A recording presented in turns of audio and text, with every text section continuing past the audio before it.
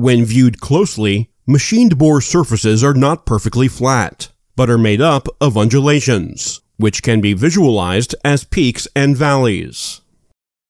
The honing process is carried out to improve and perfect the form, size, and finish of a machined bore, which enhances the structure and performance of the bore and the bore life.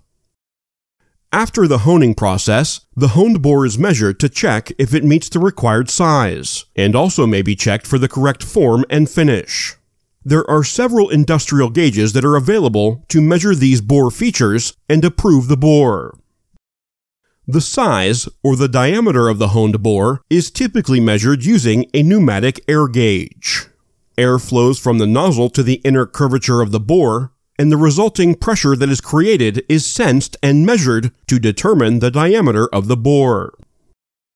For bores with larger tolerances, the size can also be measured using contact-type gauges.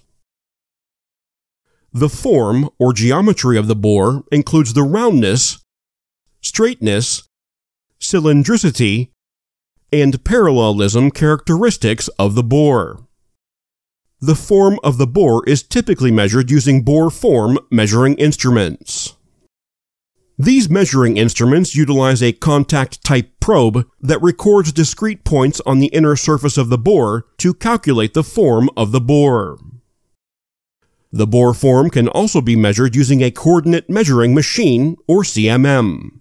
A CMM is a widely used machine to measure bores with a tolerance of 10 microns or larger, such as an engine cylinder bore.